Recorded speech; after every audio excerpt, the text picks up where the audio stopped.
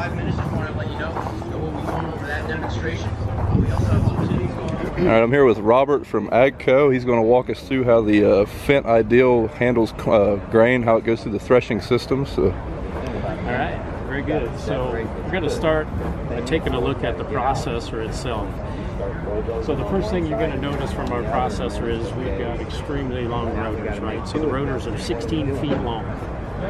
So a little bit of the concept behind the 16-foot long rotors is a couple of things. As we were developing this combine, we sat down and we discussed with customers around the world of what's important to them, what they need from a harvesting machine, from a combine in the future. And so a couple of things that come out right away in a lot of areas was grain quality and straw quality for some parts of the world, right? So in different regions, different things are important, but the overall, you got to be gentle with the crop.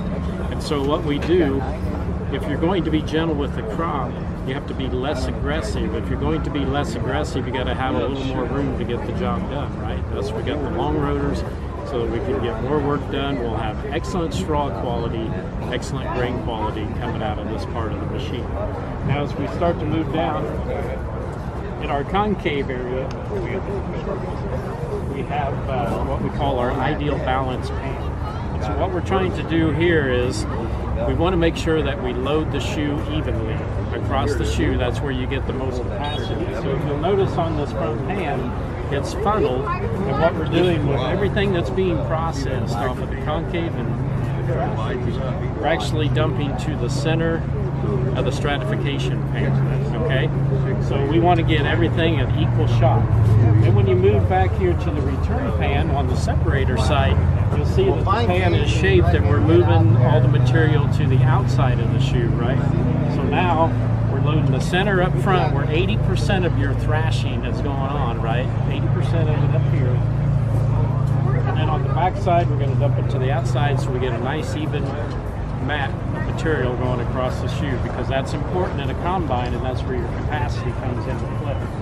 Now with that, you'll see we have dividers, so we hold it in place off of the stratification pan, which is where we're shaking it, and we're moving the heavy grain to the bottom and the light material to the top, right? That's the first part of separation going on. We have an air duct right here to get a blast of air as the material is coming off of the stratification pan. So you got a little blast here, you have another air duct coming in here to get some more air as it moves off of here, and then of course the air that lifts it up on the shoe itself. So really we're controlling the flow. When you look at axial combines, the direction the rotor turns is going to give you potential overload one side or the other, right?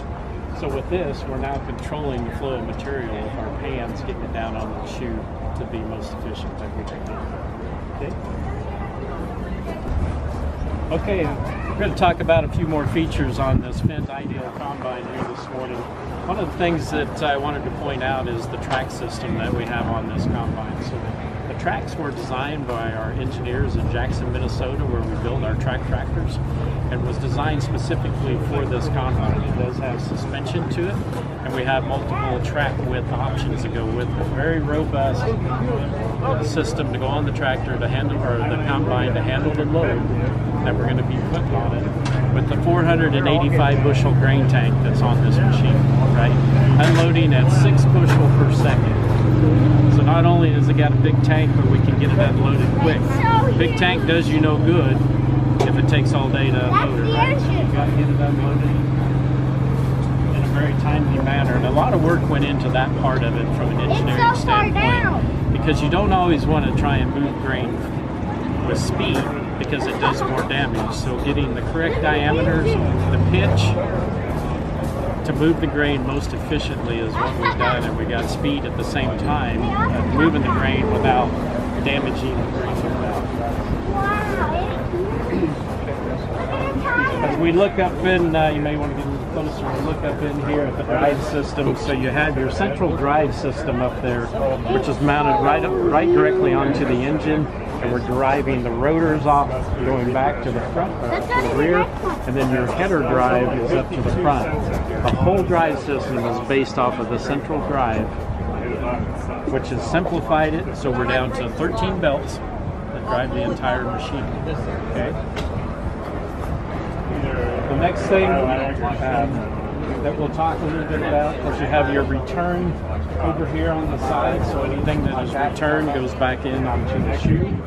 There's one in Millersburg. And you'll notice I don't know if you'll be able to see them or not, but we have these black rods underneath there.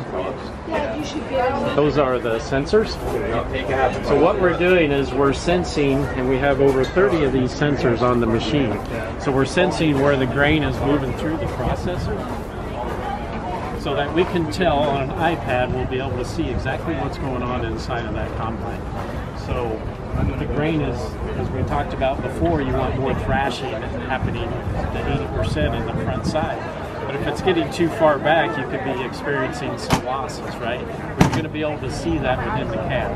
What's actually going on, where the material's getting through the processor, make your adjustments and be able to see it change.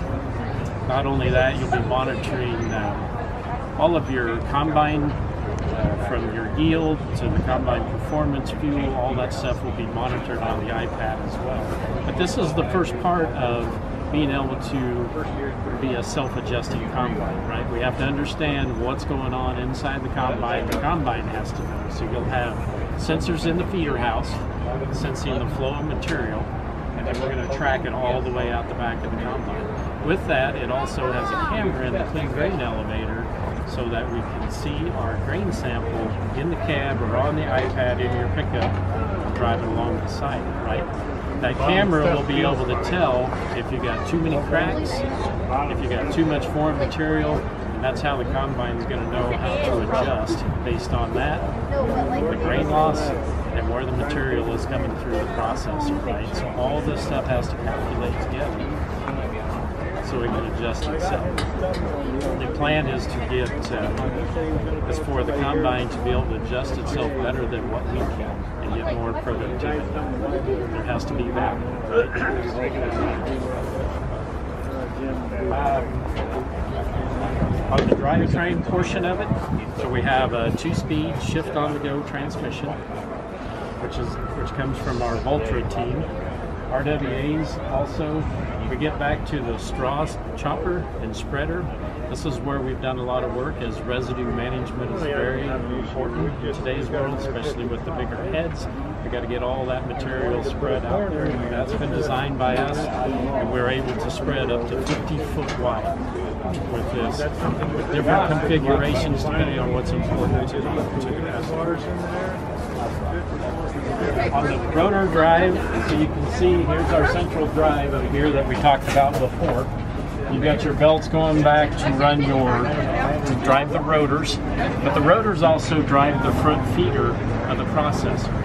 So as you're slowing the rotor down, speeding it up, your feeder speed is going to adjust in relationship with that. So when you go back to grain quality, a lot of times we'll slow the rotor down, right? So we get better grain quality, less cracking.